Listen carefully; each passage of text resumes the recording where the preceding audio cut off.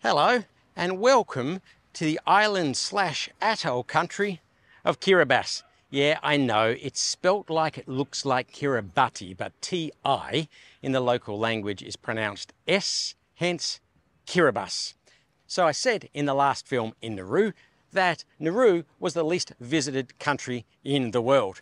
The next on the list are Marshall Islands, Tuvalu, and here in Kiribass. Now, Kiribass is made up of 32 atolls, and an atoll is a former island with a reef where the island has subsided in the middle, leaving just the outer coral reef. That's what an atoll is. And there are 32 atolls in Kiribass. And of the roughly 440 atolls in the world, most of them are in the Pacific Ocean. Kiribass has a total land area of about 811 square kilometres, spread over 3.5 million square kilometres of ocean territory. Kiribass is the only country in the world that is in all four hemispheres, north, south, east and west.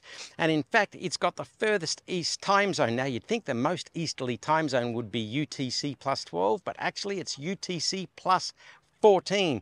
In other words, it crosses over because the international dateline does a loop around some of the Kiribati islands. So actually, Kiribass is the only country in the world where you can jump on a sailboat, head west and go to yesterday and then go to tomorrow.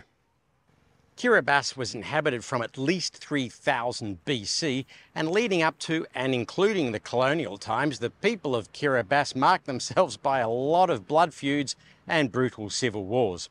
After the attack on Pearl Harbor, the Japanese invaded here and occupied from 1941 to 1943. And in November 1943, the US Marine Corps had their first contested invasion as they hopped along through the Pacific to wipe out the Japanese. The Japanese fought almost to the last man here, with the Marine Corps losing around about 6,500 soldiers on a beach that had almost no defensive capability while attacking.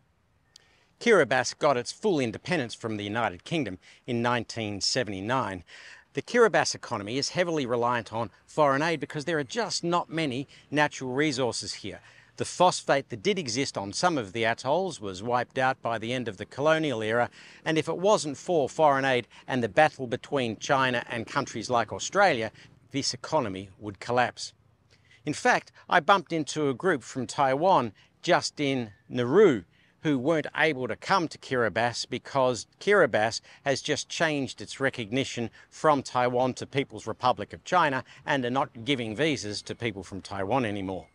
But the long-term battle between China and Western countries for influence over Kiribass is pretty much non-existent. Tubayo and Abanuea are two islands here that went underwater just a couple of years ago, signalling that this is actually predicted to be the first country to lose all of its territory with climate change.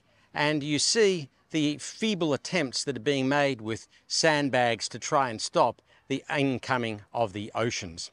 In 2008, Kiribati President Tong said, "It is difficult to plan for the day when we don't have any land, but it is the sensible thing to do." Whilst the population doesn't want to move, the President is preparing them to, asking both New Zealand and Australia to accept Kiribati as permanent refugee status. Now, in the current climate in Australia, when we are debating refugees, asylum seekers and migration, how happy would Australians be to accept 118,000 Kiribatis because of climate change? So you indeed feel a little bit sad for the people of Kiribass. It is potentially a very, very beautiful country, but its long-term future is not bright.